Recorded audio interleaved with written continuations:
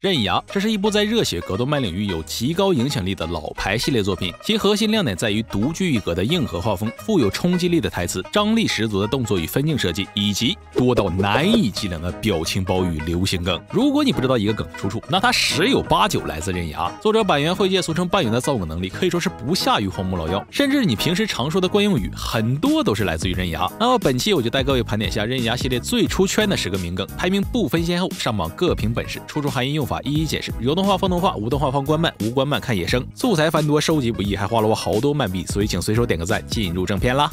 名梗之一，叉叉我的超人，这是过去1年在电竞圈、体育圈等各种圈子非常流行的句式。原句出自刃牙第一部地下竞技场篇，由武神10人巨蟒之称的空手道大师余地独步，即将挑战有地上最强生物凶名的刃牙世界战力天花板范马勇次郎。这场对决自然凶多吉少，不过深知武术家追求的独步妻子并未选择阻止，而是在独步出发前说出了这番对话。まさか一食よろちに敗北はないわ。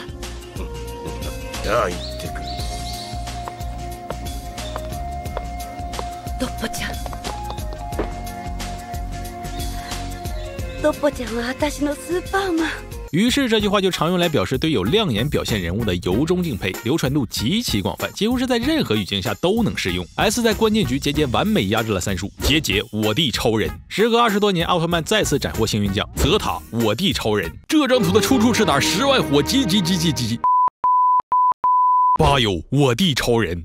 名梗之2，纯度。纯度在色彩学里指的是色彩的鲜艳度，而在 AC 这节则是一个由半圆所创造的神奇名词。在刃牙道中，来自400年前被复活的最强武士宫本武藏对上现在的地上最强生物范马勇次郎。在开战前，两人先进行了一番理念上的对话。相比追求纯粹战斗的勇次郎，武藏更向往实力所带来的无尽名誉。对此，勇次郎的评价就是纯度太低了。至今作者也没解释过这个纯度到底是什么意思。不过结合上下文，我们可以大致理解为对自己所追求事物的热诚程度。勇博是心无旁骛的享受战斗，所以他看重纯度。武藏则是把战斗当作赢取名利的手段，所以他的回复是纯度有用吗？并且用一长串关于名利的阐述说到大家一愣一愣。某种意义上来说，他的纯度其实一点也不低。作为梗使用时，常用来形容对某一领域的深入程度。比如我这期视频只收录了10个，评论区想必有人会说，怎么才这点，纯度太低了。没想到吧兄弟，我预判了。名梗之3，他给的实在太多了。这毫无疑问是刃牙全系列最破圈的梗，没有之一。原句出自刃牙道中的角色生物学家约翰霍纳，此人发现了从骨骼化石中提取 DNA 实现古生物再现的开创性技术，没错，是经典的半圆科学。而在他发表论文不久后，德川就派人找上门收买他的技术。对此，这位科研先驱义正言辞地说：“你想用钱来收买我吗？这是对我的侮辱。”然后下一个分镜2极反转，我本想大声斥责，但他给的实在是太多了，真香。想必就算你第一次听说刃牙，也至少对这个梗有所耳闻。他给的实在是太多了，简直就是一句万用的嘲弄与自嘲，一般都没什么贬义，单纯表达一种欢乐的调侃，像是可汗和他念念不忘的空气薯片，如今逐渐在可汗语录里销声匿迹。为什么？因为他们给的实在是太多了。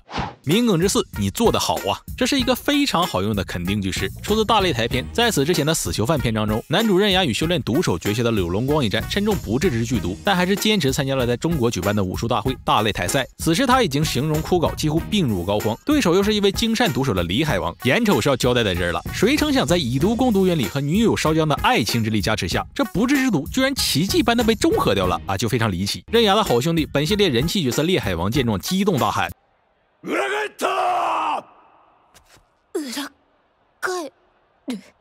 小瀬さん、バキは蘇るぞ。よくやった、よくやったぞ。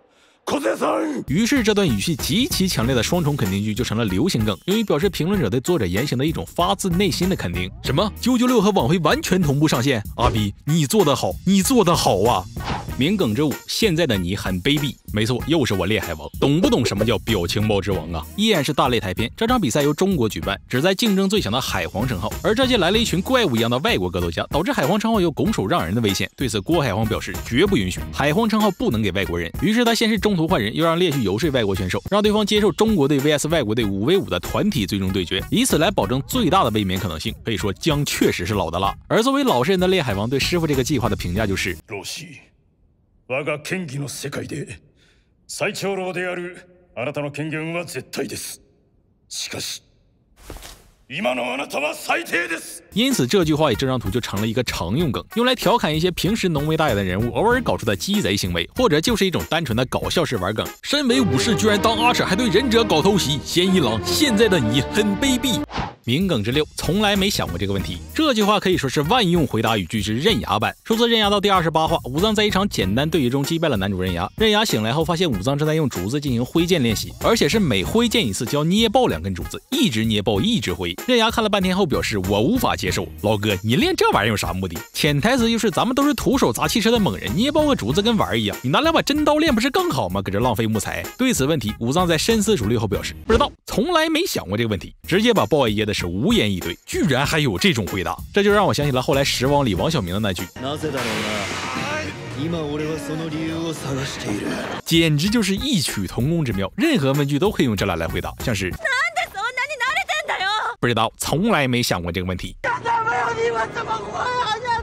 不知道，从来没想过这个问题，我那么多遗憾，那么多期盼，你知道吗？不知道，从来没想过这个问题。名梗之七，叉叉到堂堂连载，这个句是来自刃牙道连载期间的宣传语。堂堂连载就是正在连载的意思，不过一般没有漫画会这么说，常用说法都是决战连载中，好评连载中。相比之下，这个堂堂连载用中文听起来就非常有气势，所以有很多漫画或其他新作品推出时，就会有粉丝捏他这个句式来做标题，像是赛马娘官方漫画推出时，就有人说马娘道堂堂连载，有时候也会单独把堂堂拿出来作为加强语气的形容词，比如京阿尼堂堂复活，年更 UP 主堂堂更新，诸如此类。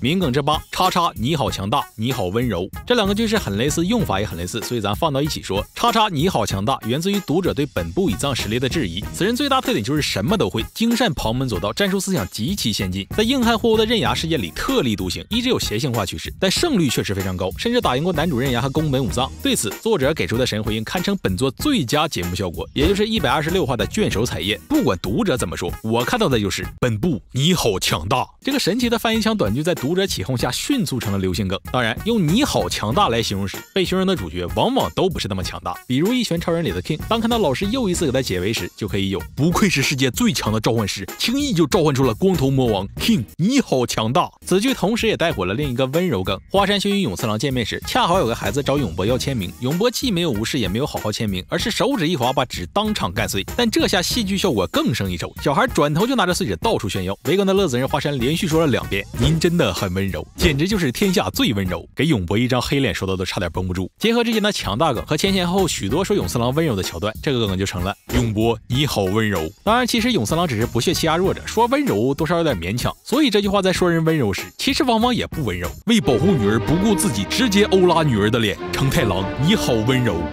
名梗之9，制服，这又是一个民间汉化组创造出来的离奇新词儿，出自刃牙道2相扑擂台篇。我们的主角团对阵正牌相扑手，其中又以余地独步之人对相扑道最为憧憬，可以说是白天想夜里哭，做梦都想打相扑。这次可算让他逮到了此生仅有的机会，于是在开战前，独步实在忍不住，做出了一个流口水的很gay很猥琐的表情，旁边配以独步的心声制服，就是非常幸福的意思。也有版本翻译为三生有幸啊，显然就没有这2个字那么有冲击力，经常被大家用来评论那些看了会让人嘴角上扬扭成一条蛆的东西。角色的亲妈给粉丝画免费售后，咱们该说什么？制服。名梗之10，叉叉岂是如此不变之物？没错，又是宫本武藏。这位虽然只登场一部，但真的句句全是经典。德川在成功复活宫本武藏后，又开始他的古罗马行为，找来现存最强的9段剑术大师佐部精一郎与武藏对战。然而2人水平完全不在一个次元，还未开始动手，2人的意念交战中，武藏就已经将对方斩了7次。德川听了表示：“你他妈在逗我！他手里有剑，你手里没剑，怎么可能发动斩击？”对此，武藏大师这样回答：“没有剑便无法杀人了吗？剑岂是如此不变之物啊！半圆武学有理有据，令人信服。”现在经常被用来进行一种没逻辑的调侃式反驳，比如说你不知道这个角色是谁，那你为什么看他的本子？不认识就不能看了吗？本子岂是如此不变之物？那么以上就是刃牙破圈梗盘点的全部内容，希望大家在了解后能正确的使用这些梗，而不是乱刷梗，也希望大家能有梗而真正喜欢上刃牙这部充满自由的作品吧。最后喜欢这个系列的话，请点击关注按钮，无论新老观众都请长按大拇指一键3连，求求了各位，你真的好温柔。我们下期视频不见不散。